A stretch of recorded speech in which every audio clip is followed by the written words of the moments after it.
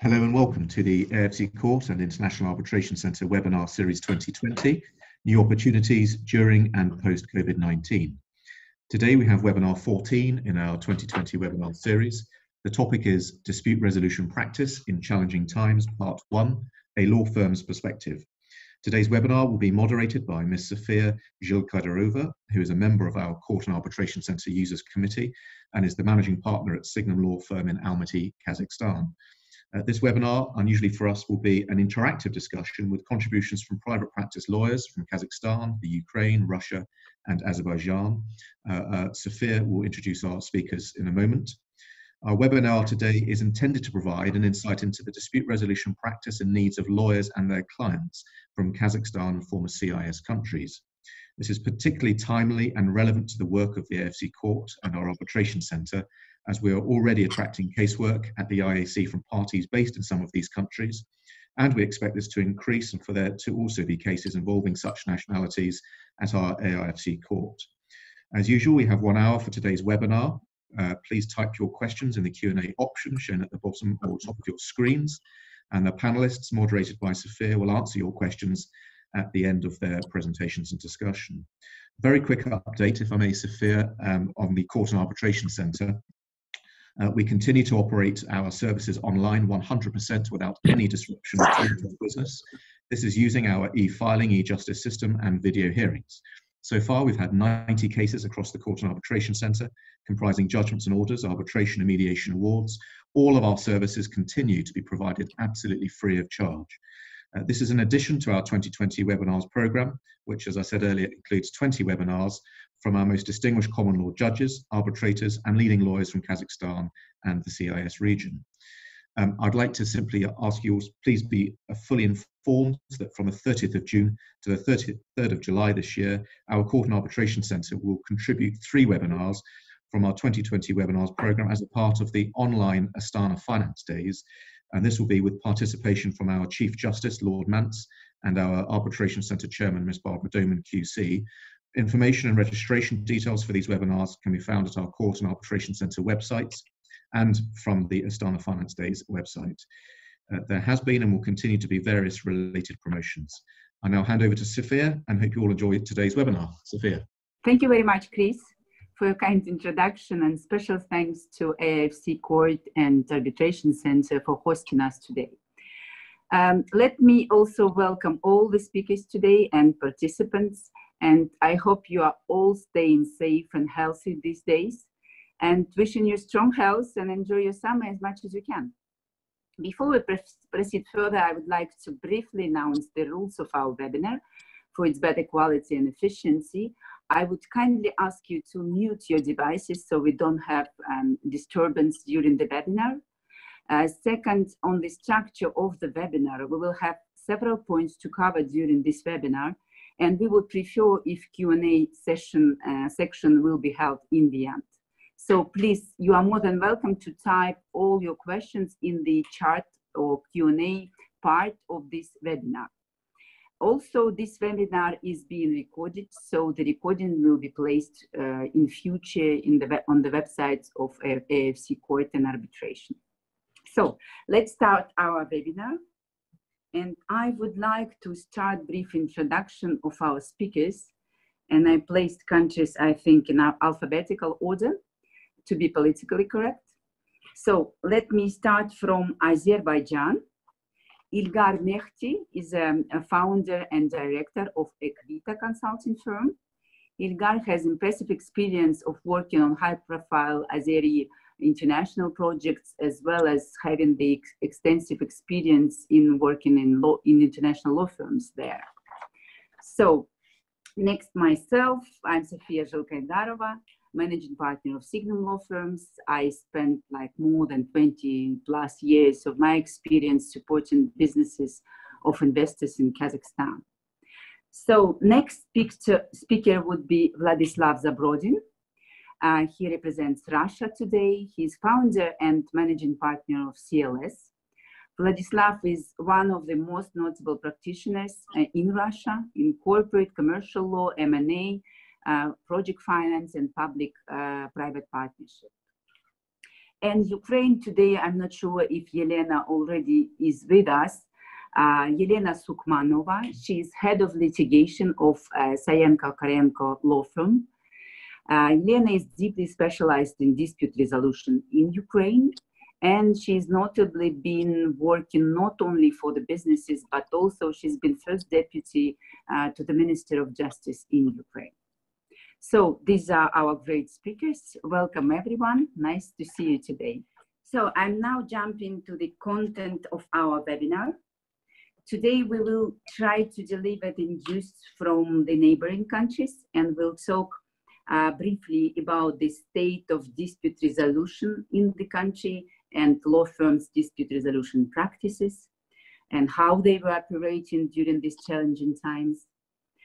Then we will switch to what are the main trends and recent developments in litigation and arbitration in our countries, and how clients choose the litigation and arbitration venues nowadays, if behavior has been changed or decision-making process was impacted by something. So you see the subjects are very wide, and we may spend hours and hours discussing these topics. But what we will try to do, we will be very sharp, we will be very high profile to give you the general understanding of where countries are, and for the specific advice you could always apply and contact my colleagues in the panel today. So let's start from Ilgar from Azerbaijan on sharing his news on how dispute resolution was doing at COVID time. Ilgar, please, floor is yours. And adopting the terminology to the electronic format, we shall say screen is yours. Ilgar, please. Yeah, thank you very much, Sophia. I was trying to unmute myself, but apparently was blocked by the administrator. Thank you for the introduction.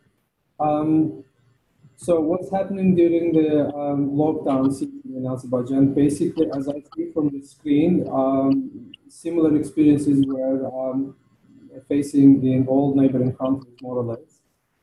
We had basically, we're going through the second phase of COVID lockdown at the moment, effective yesterday. We have severe restrictions on any activities, including, of course, litigation in courts. The only exception is the so-called urgent cases. And by urgent, the law defines things like criminal detention when it comes to criminal cases. In commercial cases, you may still file for some urgent interim measures, very urgent injunctions, what have you. But other than that, the activities are postponed, so all cases are put on stand. And we had this situation starting from end of March till around mid-May. That was the first phase of the lockdown. Then things went back to normal. They actually never went back to normal, as you could imagine. You should still wear a mask. You should still follow personal hygiene rules. But more or less, you could attend the hearing. And now, as I mentioned, we're back into the lockdown environment again. The only difference is that cases in Supreme Court are now fully allowed, because after the first phase of lockdown, the Supreme Court administration managed to implement some strict control rules to basically, block the hygiene risk to the extent possible, allow people to enter one by one, to check for, impose the mask regime all the time. So more or less, the Supreme Court is functional, operational. Other courts cases are still on hold, except for urgent cases, as I mentioned in the beginning. So I guess, by and large, I see the similar situation in other neighboring countries. Thank you, Dar. You're welcome. Yeah, let me continue with Kazakhstan. So in Kazakhstan, starting from 16th of March, there was a state of emergency for almost 2 months. So it means that our dispute resolution realities were very much corresponding to the decision to announce that state. So it meant that the courts were mainly deferring or suspending the consideration of not urgent cases, let's say. And we already had online proceedings, the right to have online hearings before the COVID times. So during the state of emergency, online proceedings became more and more common in Kazakhstan. As of now, courts are back to normal. However, some courts are still on quarantine because of some judges tested positive there. And we also know for the businesses, for the clients, they're still waiting for the results of overall situation because businesses were substantially slowed down. State supported the COVID force majeure state for the businesses. And what else? Internally in the firm, we also know that only urgent cases or cases which started at pre-COVID times, they're still being addressed. And as our clients are also suffering from the COVID by reshaping their businesses, we do note that there is an effect of delayed litigation for them as well. This is briefly where we are now in Kazakhstan, and I would pass on next words to Vladislav to hear news from Russia. Vladislav, please. Yes, thank you, Sophia, and thank you, Chris, for the introduction. I have to say that in Russia, this period of time was the time for the creation of very drastic new vocabulary in connection with the COVID situation, because we had this non-working days, we have this strange term that is called high level of preparation for the emergency situation, but still not emergency situation. So a lot of things were actually quite, in a strangely political way handled by our authorities. With regards to the courts, I believe that the situation was relatively straightforward and simple. They were all closed in mid-March, except very few cases that the courts were still able to hear. For example, they were still hearing the cases connected with a simplified procedure. They were hearing the cases connected with the interim measures. They were hearing the cases when both parties agreed not to participate in the hearing and relied on the court decision. But otherwise, for almost 2 months, the courts were closed. And then the Supreme Court recommended to reopen the courts on May 12th. But take into consideration that the overall information about the status of the coronavirus wasn't clear, most of the courts decided kind of technically to ignore this recommendation. So I would say that till the June 9, most of the courts were not fully operational, and only on June 9 they start properly operations. And now they all resume the operations. It's still kind of possible now to go to court and to adhere to your case. But obviously, there are two things that were quite important to understand. First of all, in case, for example, the time frame for the procedural action was during this closing period, then the courts are not automatically extending this period. You have to apply for the extension. And in most of the cases, court are actually agreeing to this restoration of the period. And then the courts also decided that the statute of limitation should not be automatically extended for the same period of time. And what they decided was that, okay, they are not automatically extended, but in case you actually can prove that this particular circumstances limited your ability to apply to the court or kind of, to act within the procedural timeframes, they will also able to extend the time frame for these actions or for the application. That's probably in the nutshell, but otherwise you're completely right, Sophia. We can talk about it for hours. Thank you. Okay, thank you, Vladislav.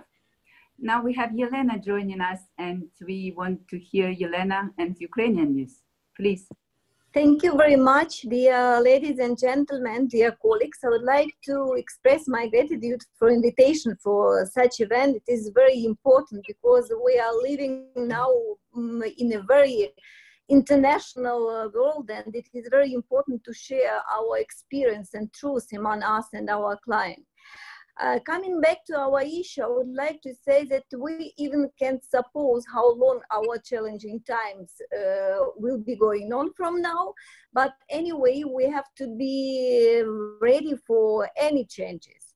What we can note in Ukraine in connection with the last doings, a lot of businessmen are trying to strengthen protection of themselves and their assets.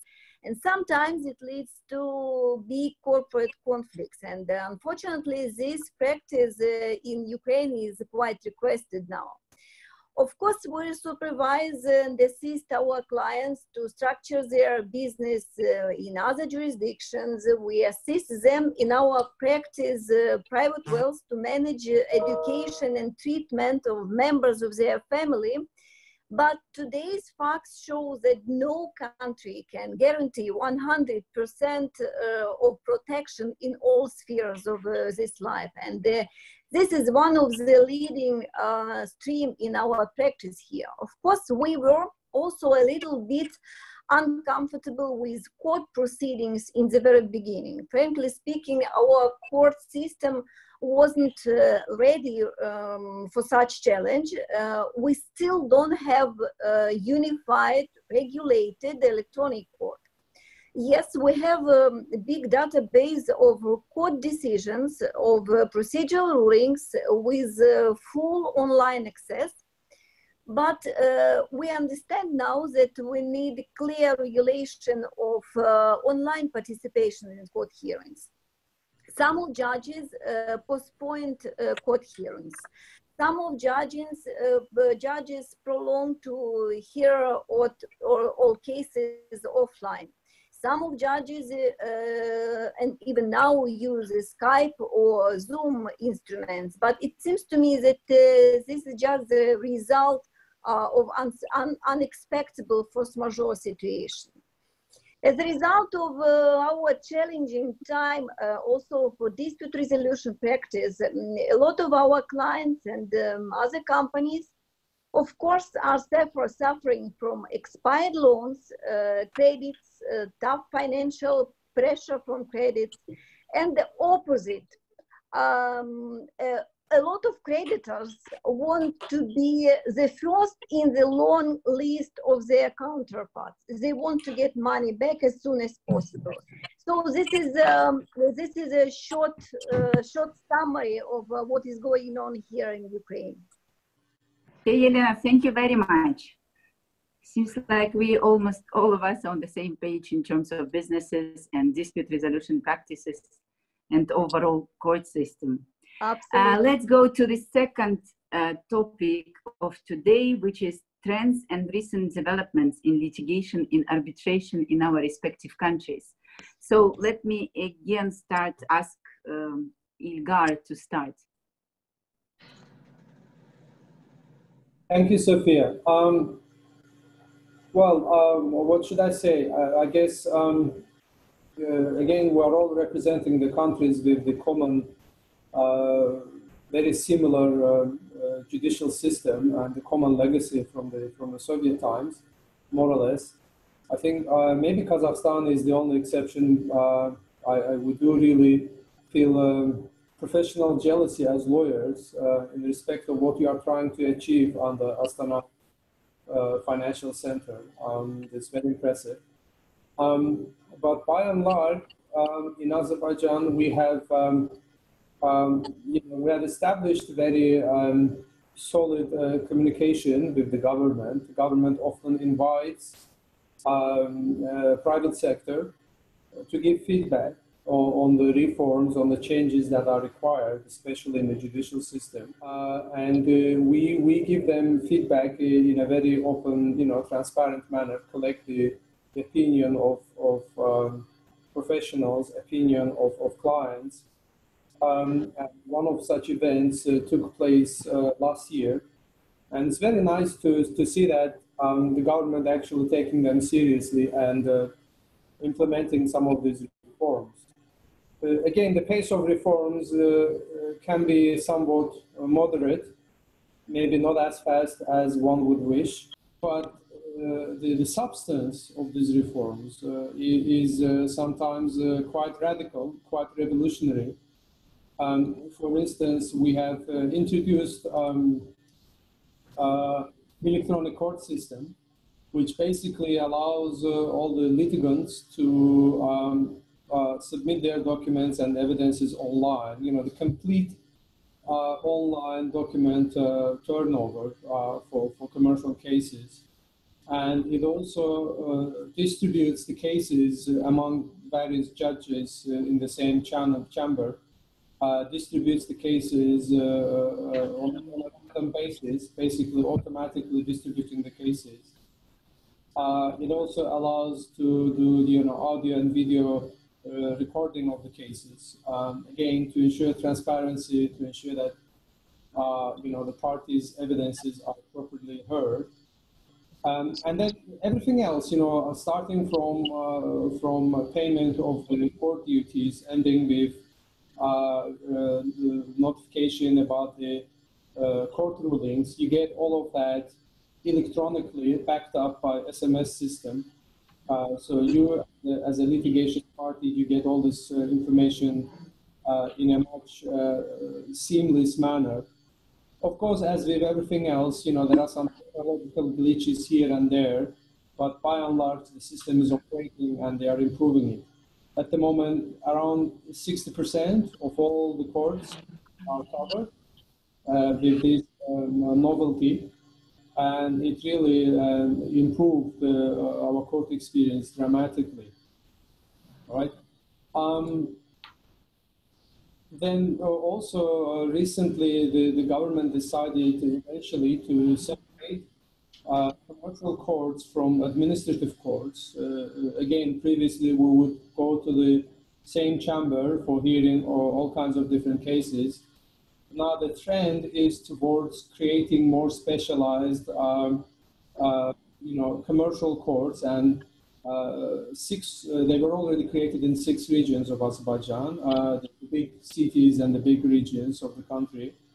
There's also a political will to create even more specialized courts, hearing very detailed, very specific cases like the tax courts, or cases on social payments, etc., which require very narrow, specialized expertise. So that process is underway as well.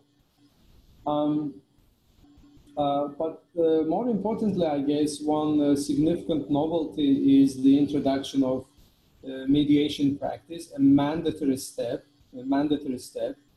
in employment cases, for instance, in matrimonial cases and some other cases, where the parties, before going to court, they will be required to go through a mandatory mediation process. This reform was instigated last year with the aim to introduce it live on the 1st of July, basically a week from now, more or less. Although because of the COVID, I'm not sure if that will be possible. Again, you have to have technology in place, you have to have a sufficient number of mediators certified to provide the service. So in all likelihood, the introduction on the 1st of July is not going to happen, or maybe if it does, it will happen in small pace. But by and large, this is where we're heading to.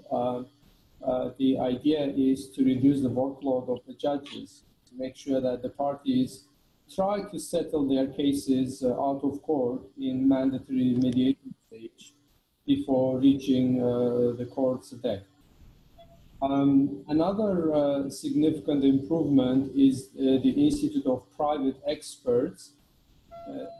I'm sure you're familiar with this institute in your respective countries.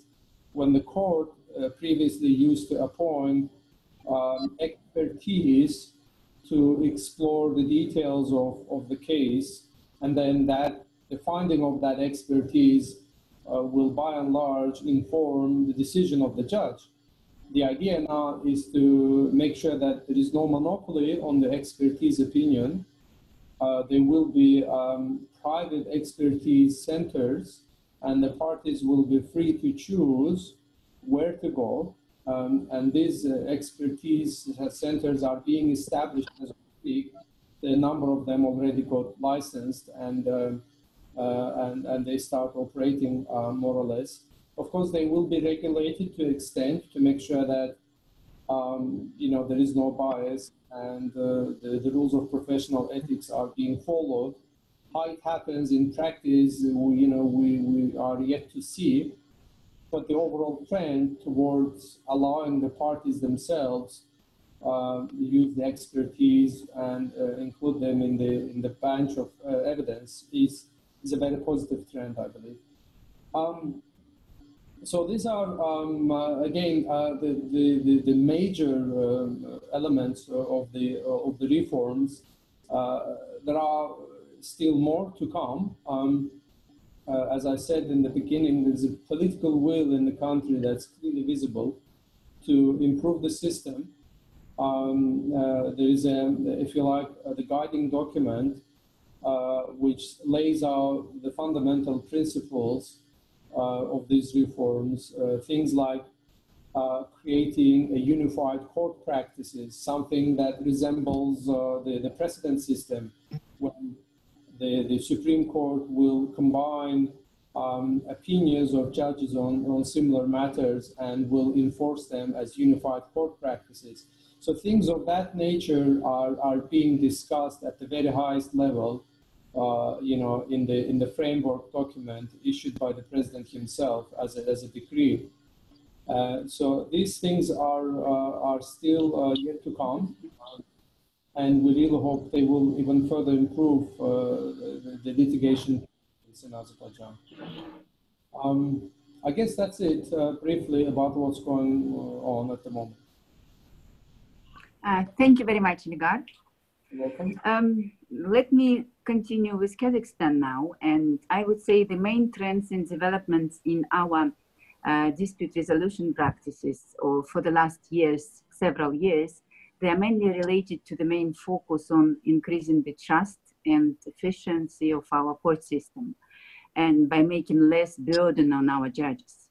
So our chairman of Supreme Court, Mr. Asanov, once he entered his cabinet, he was very proactive and collaborative with law society in reforming the system.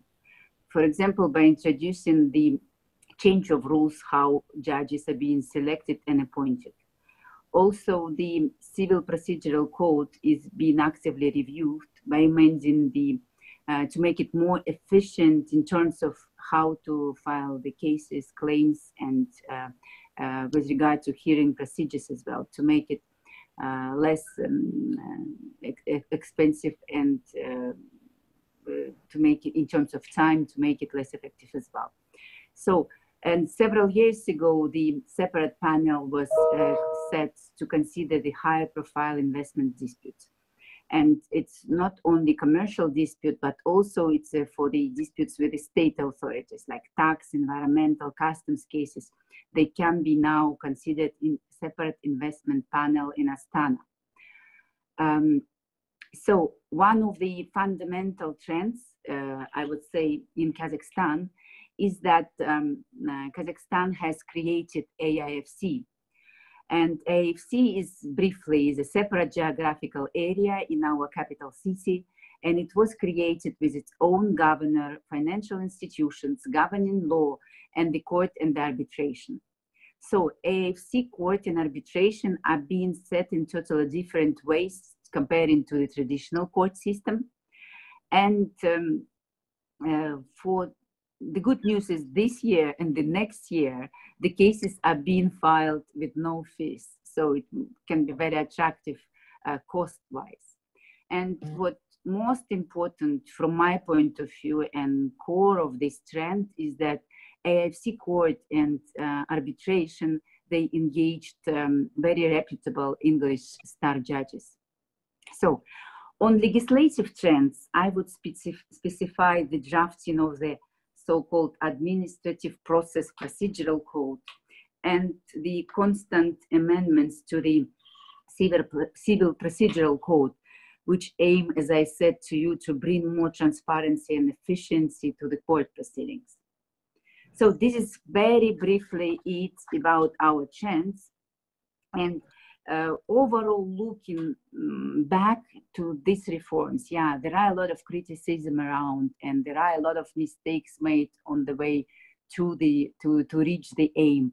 But still, I would say that we feel very hopeful that improvements, they will come real and they will come true, and they will really upgrade the court system and justice in Kazakhstan. So this is briefly about Kazakhstan. And next word I would pass to Vladislav, please. Thank you. Thank you, Sophia. As you can imagine, we were quite busy with the changes of our constitution, so we didn't take too much time for the revisions of the court system. However, COVID became a significant influencer towards the situation with the online hearings and video conferencing. I have to say that video conferencing was existing for a long time, but it's quite sophisticated and complicated system. So very few parties were able to do this, and you were able to do this only through the authorized center. So from that point, it wasn't really a working system. It was existing only for the very specific cases. Nowadays, 87 of 113 courts in Russia, including the Supreme Court, joined the online hearing system that is much simpler, that requires just, authentication procedure. So you apply for the authentication, you receive special password, and then you are able to actually participate in the hearing. That's extremely important, and especially during these days when people are limited with their travels. And still, unfortunately, as you can see, not all of the courts are taking and accepting this. Only in the beginning of this month, the Moscow court finally adopted the new system, so it was also possible to have the court's hearings through the online hearing system. That applies only to the arbitration and commercial courts. If we're talking about courts of general jurisdiction, unfortunately, that point it's not really developing very well. With regards to the, they do have this online video conferencing, but very few parties are actually using this in the general jurisdiction courts. With regards to the arbitration courts, the situation is of course much simpler, and they are much more advanced. And starting from the international arbitration courts that are quite widely used in Russia, going to the Moscow Commercial Arbitration Court, arbitration courts on the Russian Chamber of Industry and Commerce, and some other local arbitration courts, they quite widely use Zoom and Skype and other online platforms. So from that point of view, they are fully available. I have to say that with regards to the overall system, Russia, for quite a significant period of time now, does have this so-called online justice system that actually allows very significant amount of cases being on the website. They are fully available from the point of view of the reviewing. It's possible to see what's the progress status on your case. So this is very convenient and very, I would say, efficient system. And I believe that in case we would be able to add the reliability of Russian courts, that would be a very efficient system, especially taking into consideration that, the timing and the cost of the Russian courts is not very significant. However, unfortunately, we're still having some troubles with the reliability of the Russian courts. At the same time, I have to admit that probably the troubles are mostly connected with the political cases, in case you have just a standard commercial case. In many cases, and for example, Russian legal system applicable, for example, to the corporate issues is now much more sophisticated. So in many cases, when we're seeing the possibility to go to the Russian court, we are not kind of necessarily recommending our clients to go to the international arbitration, but in some cases, we can actually consider this as a proper venue to hold the case and to hear the case. Thank you. Thank you. Thank you, Vladislav. Elena, please, can you share with us what are being changed in Ukraine now, what you are happy about there? Yes, Ukrainian court system was overloaded several years ago, and we are still in the process of court reforms. Today, more or less, we have 50% of new judges corpus. We have now completely new Supreme Court and partially courts of appeal instance. And I would like to say that Supreme Court is one of our last achievements, and we are, like attorneys, we are really proud of this court. These judges came through very hard selection, including professional and anti-corruption. The same situation with High Anti-Corruption Court. And I would say that this is the first experience in Ukraine when we have a high anti-corruption court. It deals with the legalization of proceeds of crimes, declaration of false information, receipt of illegal benefits, and other similar crimes. I can say that 2 months ago, with European Business Association, we organized the assessment of a trust level of business and lawyers to our court system, so-called court index assessment. This is annual assessment which shows real attitude of business and lawyers to our court system. On the one hand, we have our brilliant Supreme Court, and on the other hand, we have quite old courts of first instances. And of course, business who firstly face problems in the court of first instances are not very satisfied and happy with their work. And as a result, we saw the small decrease of general level to court system comparing with last 3 years. You will be able to see all the factors starting from corruption and ending the quality of court decisions in my presentation, which can be sent after our session. And from 2016, if I'm not mistaken, we have one more effective instrument of dispute resolution. This is administrative procedure. Of course, we had a similar procedure in tax law, but now we have one more brilliant example. It is so-called anti-raiding commission in the Ministry of Justice. It deals with unlawful registration of property rights, but it is very important and effective because Ukrainian law connects the moment of appearance of property rights with the moment of its registration. And we are talking about property rights on real estate, on corporate rights, registration of management bodies of the companies. The Commission is not estimating the law of the transaction and law interpretation. It is dealing only with the registration procedure. But comparing with the court system, as my colleague Vladislav said, that of course we always have time for court proceedings. It may take 1, 2, or even 3 years. The Commission can give a result within 30, 40 days, and there is no state fee for this procedure, and the decision of this commission has to be enforced in 1 day. So this is a quite interesting experience, and if it will be useful, I'm ready to share this experience with my colleagues. This is briefly something new in Ukraine. Thank you. Okay, thank you very much, Elena. Very interesting, especially with this high anti-corruption court of Ukraine. That's really great thing what you started. You started from right angle, let's say. Okay, colleagues, let's go to the next topic. Next slide, please. And what I see now, we have already 40+ minutes passed for this webinar, and we are given 1 hour only. So I would suggest we spend next 10 minutes 2 minutes each to speak about for our jurisdictions, and then we'll leave like 10-12 minutes for the Q&A session. So please, let's be precise with the time, and I would ask you strongly to keep 2 minutes agenda. And Ilgar, please start. Traditionally, we start with Azerbaijan.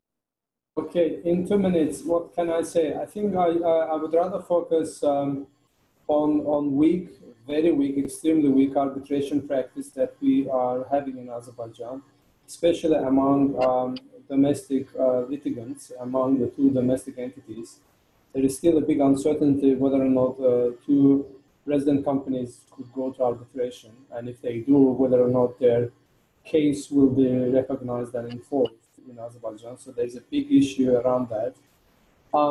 There is also, of course, the exclusive jurisdiction matter, which I believe you also experience in your respective countries, when a particular case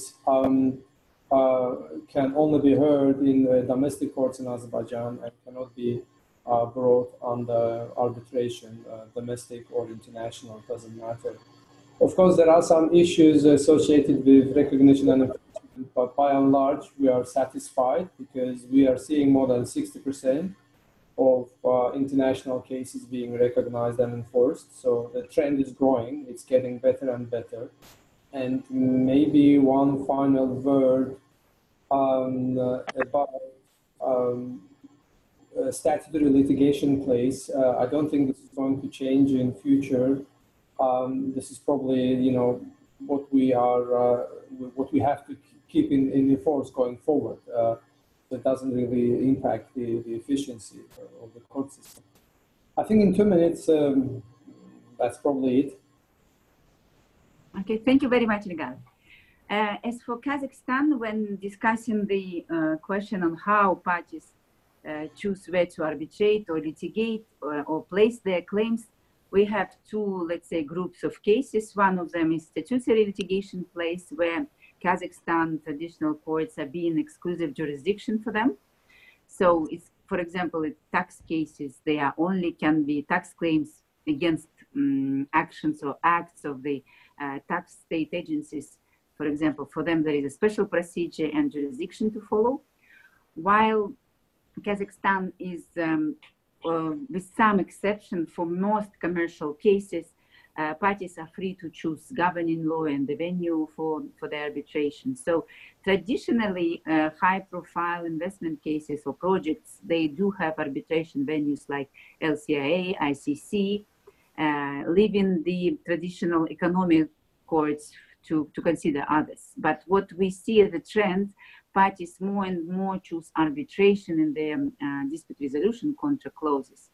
And what currently I see some of the clients, they switch to arbitration in AIFC, which is very good sign that the dispute resolution practice is being developed and parties can choose from traditional court system to arbitration, to local arbitrations or arbitrations like AIC at AIFC.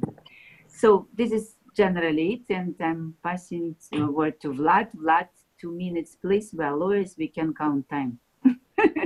Can I build 10? For 2 minutes, yes, I can afford maybe. Yeah, thank you, Sophia. So the policy is not really changed, except of course parties are not able to travel, so they're trying to find the way how it's possible to arbitrate, for example, without traveling to the other places. I have to admit that Russian courts are not very popular still among the Russian parties. So from that point of view, a lot of international cases are going outside. London was popular and still quite popular place. People are considering Hong Kong and Singapore more and more. Other European venues are also still quite popular. However, for example, we have the Vienna International Arbitration Center and Hong Kong International Arbitration Center open in Moscow in 2019. However, I wouldn't say that their actions are extremely popular.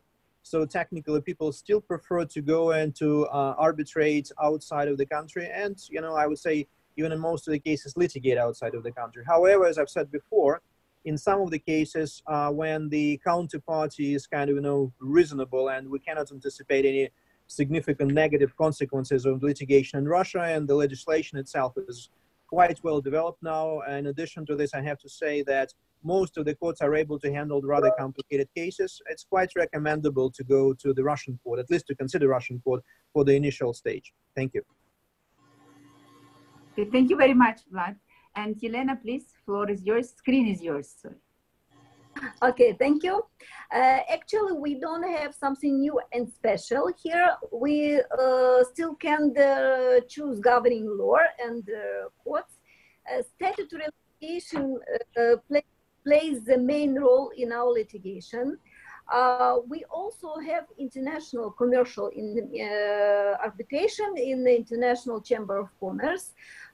It can be applicable in the case with some foreign parties. And we have the law on arbitration courts, but the law on arbitration courts is just a step from Soviet Union. It calls it Russian treaty courts, they are not so popular. Formally, they are existing. They are not popular because they can't guarantee enough level of independence and professional level of judges. And this is why it is very interesting to learn more about your experience of such international courts, because I know that there is some ideas in our cabinet of ministers and in our parliament to create something similar and to give the parties to choose the governing law and to choose a place of arbitration. Politicians are a little bit scared about this because we don't understand who is going to be able to protect client interests based on English law, for example.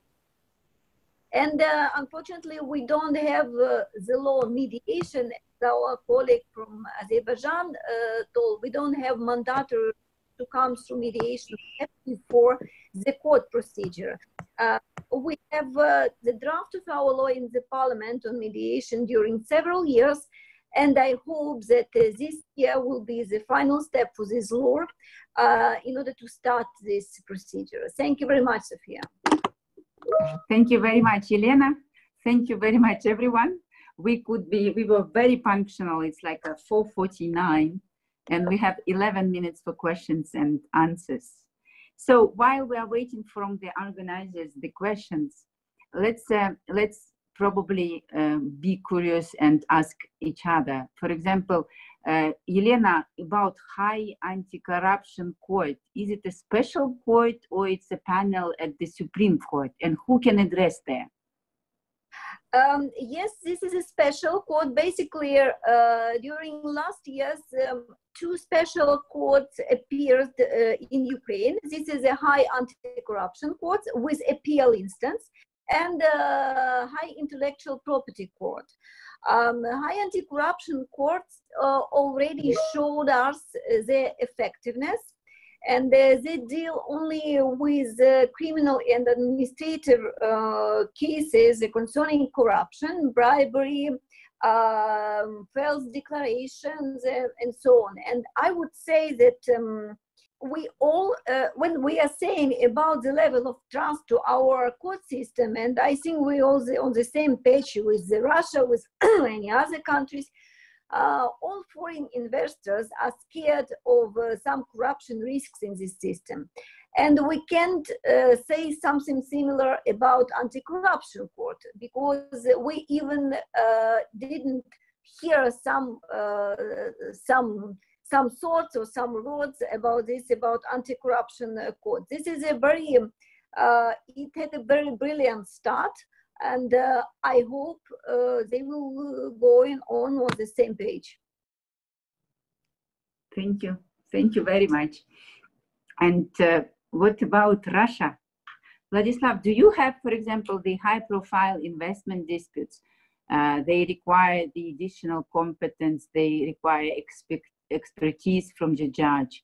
So if, for example, I have as an investor big tax claim from the tax authorities, like millions or billions of dollars, can I go to special court in Russia, or I will go just a traditional court somewhere as per my jurisdiction? No, that's, from that point of view, Russia is quite, I would say, not just traditional, but I would say very conservative.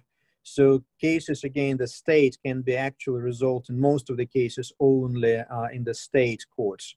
So from that point, there is no specific special court created. We have the courts on intellectual property rights, but it's actually dealing only with intellectual property rights. We don't have anti-corruption courts, so in case we have the case, we'll probably go to Ukraine then. But otherwise, I would say the system is not kind of, diversifying different cases. And of course, for example, we have this kind of case.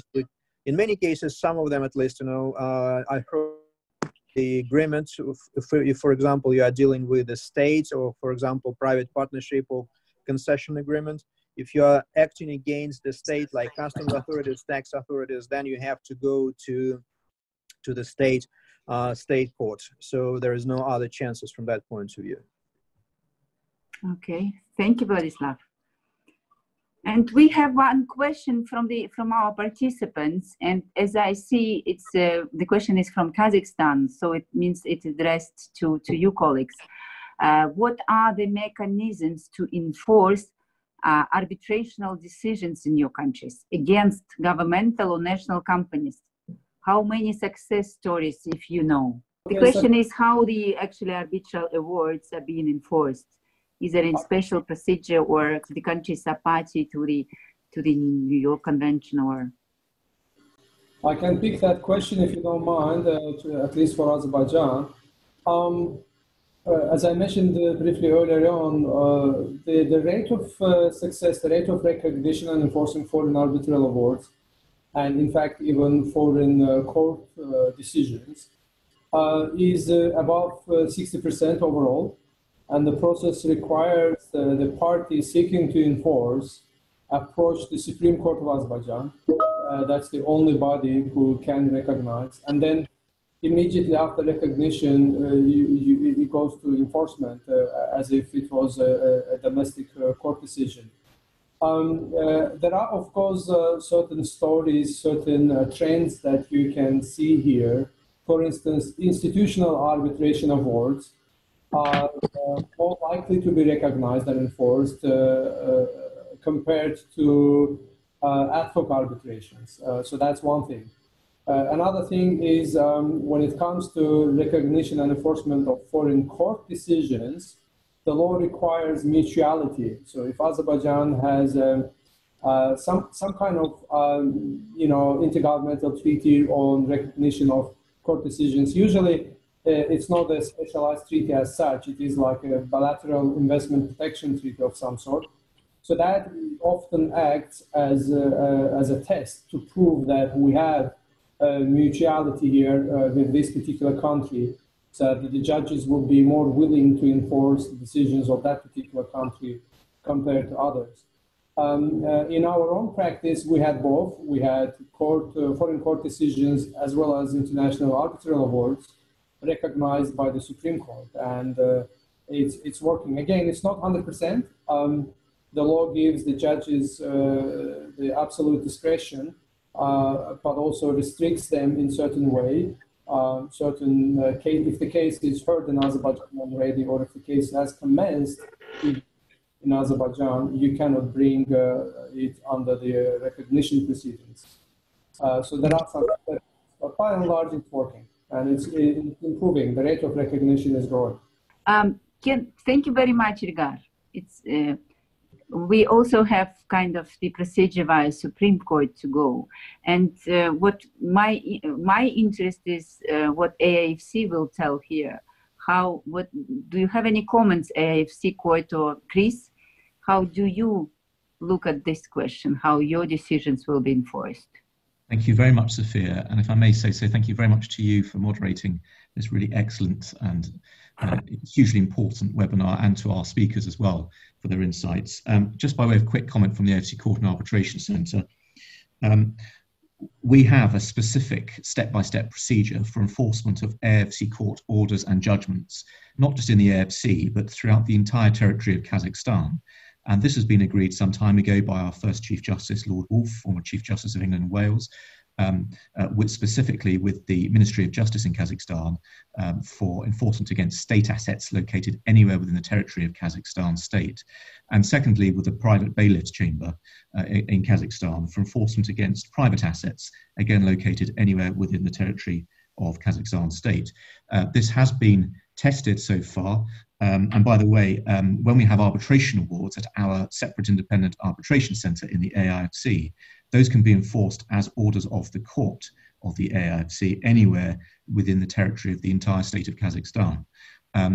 This has happened already. We had recently the recognition and enforcement at our AIFC court, in other words, a conversion into an order and judgment of an interim arbitration award given from our arbitration centre.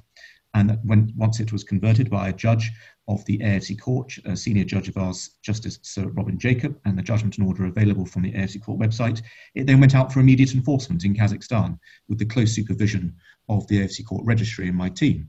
And this was very successful. All of the measures in that interim arbitration award were very quickly enforced in practice by applying our specific step-by-step procedure. We haven't tested the system yet against enforcement of state assets. We hope and expect that will happen soon, but we have every assurance from the government here and the state authorities that we have their full support. And critically, to enforce an arbitration award or court order of the AFC Court and Arbitration Centre, there's no involvement of any other courts in Kazakhstan. This is direct from our court to the local enforcement agents.